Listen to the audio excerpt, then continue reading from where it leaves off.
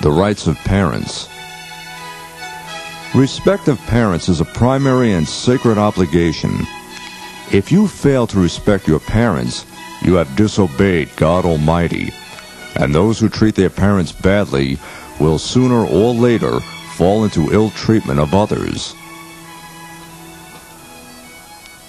From the very moment of conception, the child, as it grows and develops, is a care and responsibility for its parents. It is impossible to estimate the depth of attachment and compassion parents feel for their children, nor is it possible to calculate the troubles and hardships they go through as parents. For this reason, respecting them is a debt of human gratitude as well as a religious obligation.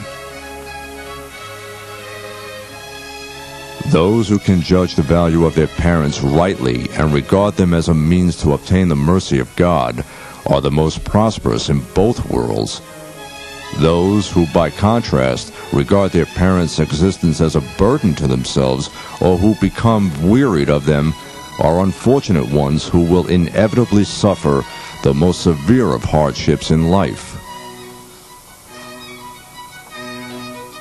The more respectful you are to your parents, the greater the respect and awe you feel before your Creator.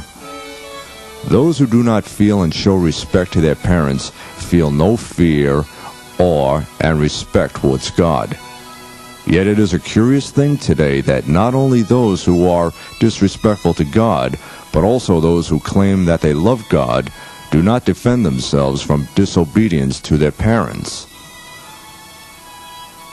Children should be respectful and obedient to their parents to the greatest degree possible, and parents should give as much importance to their children's moral and spiritual education as to their physical growth and health, and submit them to the care of the most honorable teachers and guides.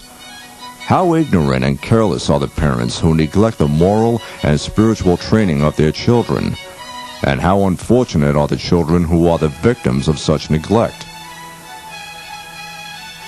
Children who are inconsiderate of the rights of their parents and disobedient to them are brutes.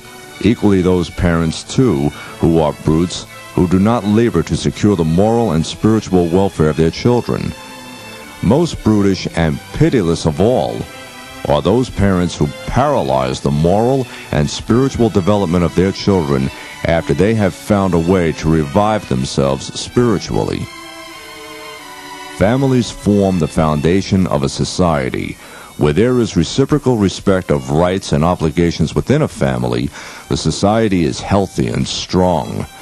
It is vain to look for compassion and respect in the society once these have been lost from the relationships within the family.